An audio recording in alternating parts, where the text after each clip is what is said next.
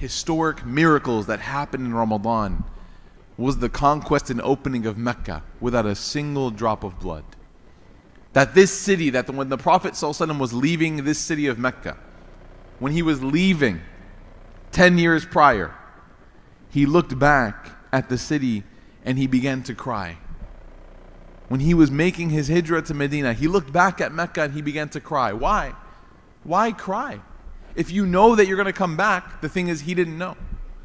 And he said, if I were not commanded to leave you, I would have never left you. It's his hometown. It's where he's from. It's his city.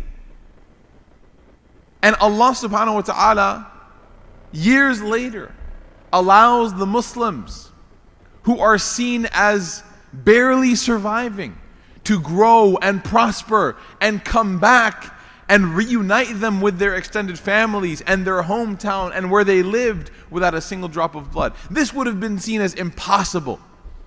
The Muslims are running away from Mecca. If you told them one day you will come back and you will be the leaders here, they would have said there's no way. But the month of Ramadan makes a way.